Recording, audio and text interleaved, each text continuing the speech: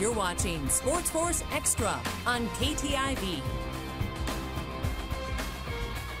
Welcome back, folks. Before we hop over into Nebraska, we have one more game to look at here in Sioux City, so I'll let Jason take it since he's the Iowa guy. Yeah, I'm the Iowa guy. So Bishop Mill Crusaders, they've been on a roll. They're taking on Lamar's in this matchup, but tell you what, don't count the Bulldogs out. Down 16, and Brooklyn Stanley tips the ball away to Maddie Demke.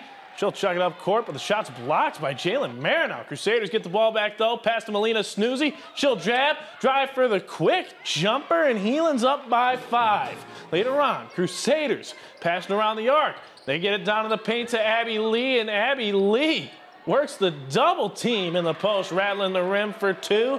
However, time running out, Bulldogs able to string some things together. Zoe Whitcop drives into the paint, clearing it up top for Sarah Brown from behind the arc. She'll hit, and Lamar's, they'll get the upset, winning 50-46. Same teams, but boys' turn now, and getting to a quick start here. Wandang Hosiang gets the lob pass in the corner. He'll take and make his way into the paint, dish down to Ethan Utesh for 2. Crusaders up by 3, though. Sean Schaefer with it. He'll make the cross-court pass to Kason Thomas. Thomas drives into the paint. He'll lay the ball up off the glass in for 2. Later on, Carter Baumgartner gives the ball to Drew Gallus. He'll back him down low and turn around into the jumper. As the game continues, here's Quinn Olson with the quick hands, tips the ball. He'll take the steal, wide open lane, and Quinn Olson with a slam. I'm not sure if we've seen one from Olson this season. Attaboy, Crusaders win a close one, 60-57. Irvin?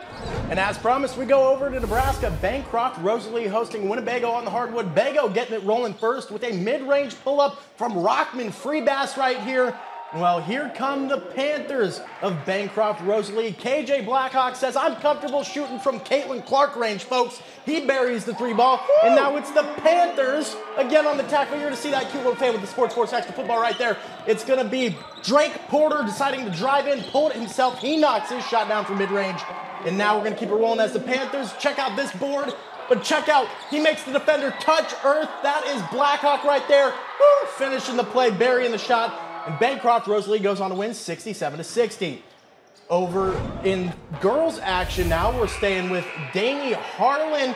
She's going to find Charlize Frenchman, who somehow keeps the ball and buries the triple for the Indians. But again, just like the boys' game, here come the Panthers. A nice feed inside from Bailey Murphy to Carice Morris leads to an open lane for the Bancroft Rosalie Panthers.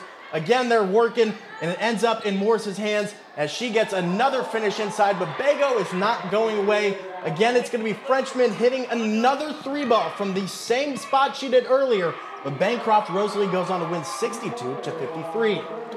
I'll take this one. Walt Hill and Winside battling in some boys action here. Look at this, the spotlight really bringing out all the showing here. Hugo Parker dish to Kishan Kaihu, who lets it fly from downtown. That'll cash in for the Blue Jays. This time, here's Ethan Parker, who slings it over to Kaihu. And again, he'll let it fly from the same spot on the floor, banging home the triple. This time, I really hope I'm saying this kid's name correct. Kaihu on the defensive end gets the steal. That leads to an easy layup on the other end. Walt Hill is soaring over the Wildcats. For good measure, Hugo Parker, he'll send that triple home. And the Walt Hill Blue Jays, they'll cruise on to a comfortable victory. Walt Hill hosting Winside. Check out the cheerleaders slinging those SportsFource Extra basketballs. Nice arm there. Starting girls action, Blue Jays get it rolling first. A little mid-range jumper from Tylee Miller. That would start a huge run for Walt Hill. Abby Phillips intercepts the pass, and Phillips goes coast to coast for the lay-in, and Walt Hill is cruising. Phillips decided to turn into prime Darrell Rivas, taking to the island with the interceptions tonight. Again, off to the races. Again, she finishes. No final for this one yet. Hopefully we'll have that one for you by the end of the show. Irvin, what do you got for us next? Yeah, Walt Hill did end up winning that, but Homer, they're hosting Kingsley Pearson in girls basketball. The Panthers, they got on the board first with a 3-ball from the corner, courtesy of Addie Foster. Next up, it's going to be a missed shot this time from KPRV. But the board, it falls right to Addie Long, and she bangs low in the post and drops that one in. Bringing justice to the court right there. Big time. And then, well, here come the Knights. They get an answer from a sweet move and finish from Alexandra Albright right there. But the Panthers pounce back on the offensive end. as it's Law once again, slamming that gavel down and finishing that one at the hole. KPRV comes up with a 63-38 victory. Now Homer and Siouxland Christian tangling in boys action. Eagles trailing in the fourth, but they get a fast break lay-in from Jackson Stansberry right here, just to eat into that deficit a little bit. Now a little later on, it's going to be Jeremiah Lineman who gets an banked-in 3-ball. Just a desperation heave right there, but it goes. And now the Knights, well, they still have the lead, and this steal and coast-to-coast lay-in right there will finish it off from Janice Snowball as Homer goes on to win that one.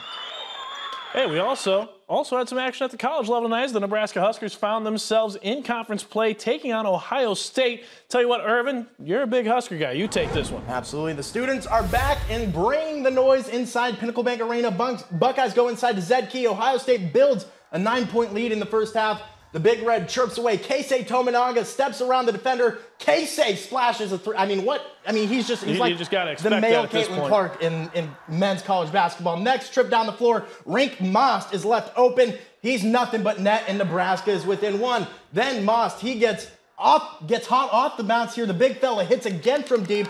Nebraska goes on a late run, and they win 83-69.